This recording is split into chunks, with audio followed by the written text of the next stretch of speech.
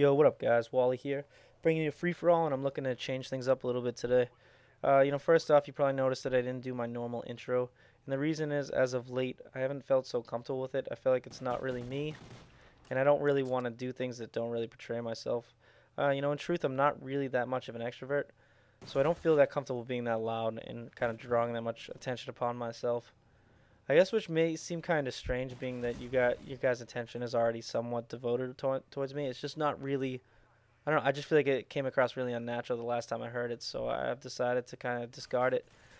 The reason being is that with this whole channel, my main goal is to be reflective of myself, whether it be my personality, ideals, or opinions, and I want to showcase those two, I guess, as naturally and as with much truth behind it as I can. So when I feel like I do things that go against that, I kind of degrade the whole quality of the content that I provide you guys. So I don't want to do that. So that's why I kind of decided to pull away from it. I'm sorry if you guys really enjoyed that intro, but the good news is I'll still be doing all those other unique little intro things that I do, like my guitar intro and my Stupid Oblivion intro that I think is kind of funny. So you'll definitely get more unique stuff like that from me in the future.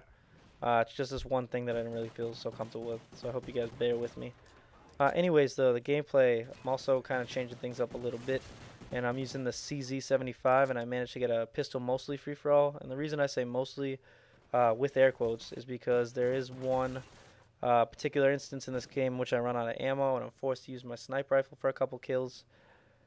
I think I managed to get like 3 or 4 kills with the sniper rifle. Luckily, I'm using non-lethal kill streaks, so those are the only kills that I don't get with my pistol, and the rest are all with the pistol. And I thought this was like a unique, interesting game to bring you guys. The gameplay isn't necessarily skill-based. It's more just having fun and really trying to mix things up, I guess. And the reason I did this was, well, first I was trying to get Scout Pro.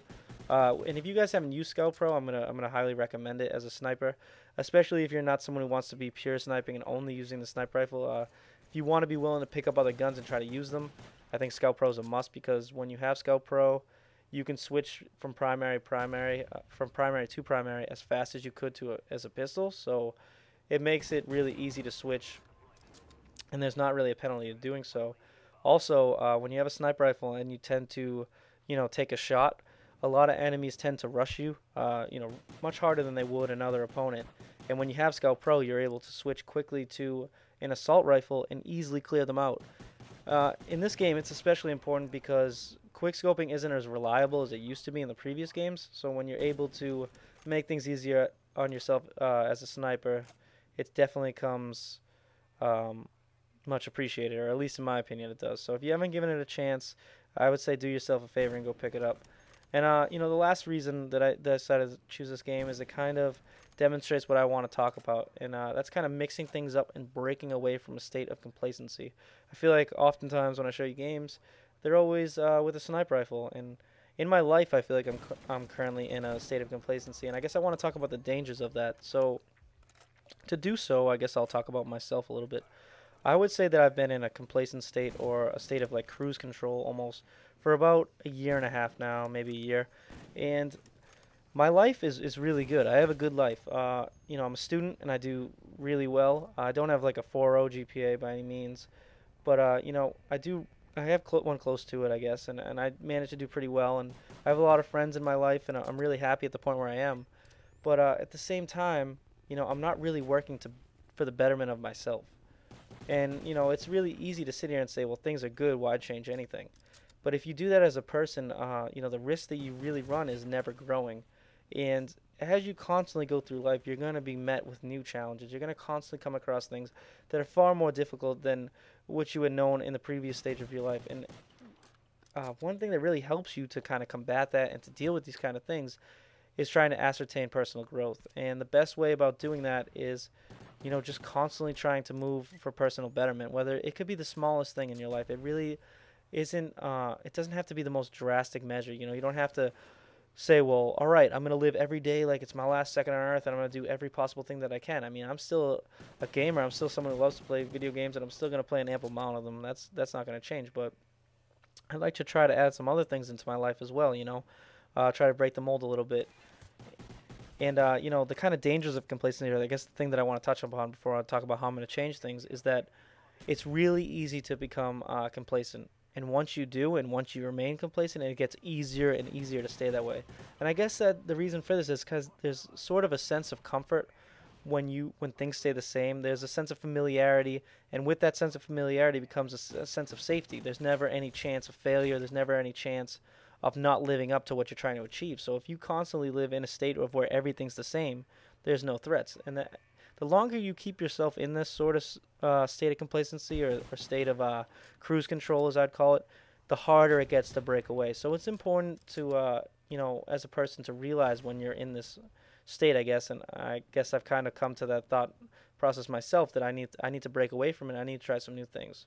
So, that's what I'm going to do. And I guess the real impetus for this whole thing was I saw my friend Colin put up a video in which, he kind of just plainly said, I'm not in the shape that I want to be in. I'm showing you guys where I'm at right now, and I'm going to be working out, and I'm going to try and do better. And I guess, that's really kind of one of the luxuries that we're afforded as YouTubers. We kind of have a platform from which to speak onto you guys. And I think by making a public announcement, it will make it much easier for me to pursue my goals, and try to really achieve them. So, the first thing, I'm going to take this in small steps, because, it's really hard for me to just say I'm going to do this, this, and this. And if I set unrealistic goals, more likely than not, I won't achieve them. So the first thing I'm going to do is I'm going to try to get myself back in a really good shape. If you saw me today, just like the rest of my life, I'm not in bad shape. I mean, you'd probably see I'm a pretty average looking person, maybe a little bit better shape than the average person. But, I used to be in good shape, and I used to be kind of proud of that. And I think I'd like to get back there. So I want to get healthier, and that's something that I'm going to work on. So maybe once in a while I'll let you guys know how I'm doing, give you guys a checkup on that. And, maybe if you guys want to try to do the same thing, that's good. Maybe if you want to leave something in the comments of something that you're going to try to do, whether it be, read a new book, try to learn, an instrument or something simple like that. Just try to make a little change in your life. And honestly, when you look back at it and when you've achieved it, and when you see that you're being active and pursuing the betterment of yourself, you'll feel better. At the end of the day, I always feel better when I manage to achieve things like that.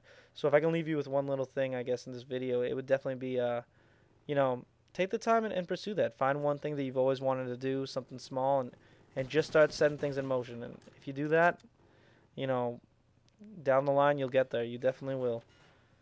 So yeah, I have a little bit of time left, and I thought I was going to, and I'm glad that I do, because there's another thing I want to talk about. I'm not here to address any particular instances or anything like that, but controversy has been plaguing, I guess, the YouTube community for a long, long time, especially the gaming YouTube community. And I'm not here to choose sides.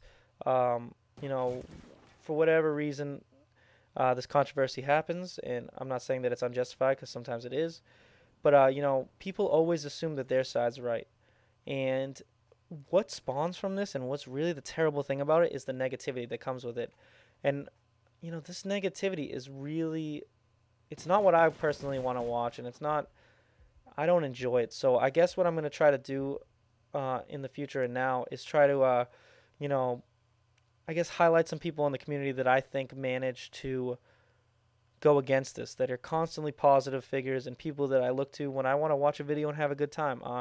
I was going to talk about a certain person, but my friend Colin already gave him a little highlight. So I guess the person I'm going to talk about is Snipinator. Snipinator, in my opinion, is an extremely positive person when it comes to this community and how he takes on the game. He's constantly just trying to have a good time and do his best. I mean, it was really easy as a sniper to be negative about Black Ops. It was really difficult, and it's really frustrating to try to learn to snipe on this game. However, Snipinator is one person, as a perfect example of someone who, has taken a bad situation and made the best out of it. And, he's a pretty good sniper on this game now. I've watched a bunch of his games, and, he's just a good player. So he's a good example to look to if you're looking for some positivity. And I think every once in a while I'm gonna talk on someone and give someone credit. Even though my channel's relatively small, I still think that they deserve praise for what they do. So, Snipinator, if you ever manage to see this, man, good job. Keep it up. Love watching your videos, and just remain positive and keep quick scoping the shit out of everyone. All right, guys, that's going to do it for me today. Peace.